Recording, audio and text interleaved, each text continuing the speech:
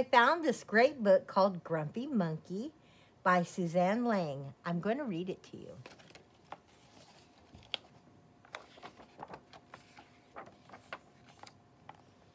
One wonderful day, Chimpanzee woke to discover that nothing was right.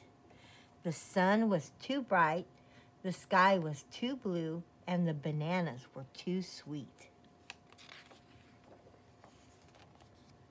Jim was confused. What's going on? Maybe you're grumpy, suggested Norman from next door. I'm not grumpy, Jim insisted. On his walk, he met Marabou. Jim's grumpy, Norman told Marabou. Why are you grumpy, Jim? Asked Marabou. It's such a wonderful day. Grumpy? Me? I'm not grumpy, said Jim. But look at how you're standing, Marabou said. It's true, said Norman. You're all hunched. So Jim loosened up. Then he ran into Lemur. Jim's grumpy, Norman told Lemur. Why are you grumpy, Jim? Asked Lemur.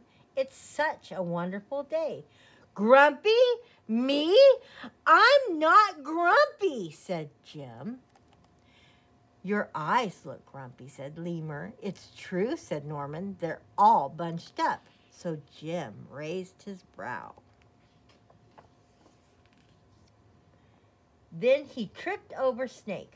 Oh no, said Norman. That's the last thing you need when you're feeling so grumpy. Grumpy? Me? I'm not grumpy, said Jim. Then why that frown, said Snake. I think it's because he tripped over you, Norman whispered to Snake. So Jim put on a smile. Finally, Jim looked happy, but he didn't feel happy inside. Everyone wanted Jim to enjoy this wonderful day. You should sing with us, said the birds. I don't feel like singing. You should swing with us, said the monkeys. Jim didn't feel like swinging. You should roll with us, said the zebras. Jim didn't feel like rolling. You should stroll with us, said the peacocks. Jim didn't feel like strolling.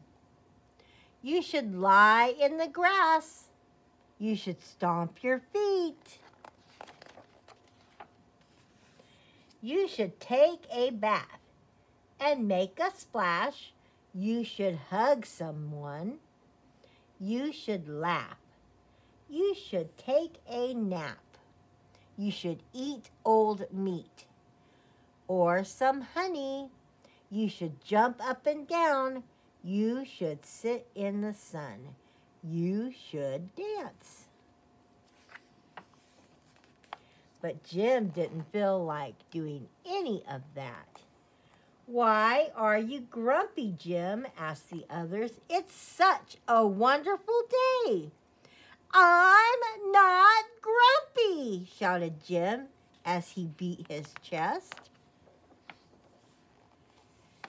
And he stormed off. Jim felt sorry.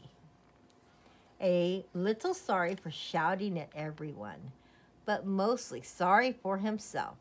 I guess I am grumpy, Jim sighed. And just as he was starting to feel really sad, he came upon Norman. Norman was slumped, his eyebrows were bunched, and he was frowning. What's the matter? Are you grumpy? Asked Jim. No, I danced with Porcupine, said Norman. Are you okay? Asked Jim. It hurts. I'll probably feel better soon enough, said Norman. Are you still grumpy? Yes, said Jim, but I'll probably feel better soon enough. For now, I need to be grumpy. It's a wonderful day to be grumpy, said Norman. Jim agreed. And he already felt a little bit better. The end.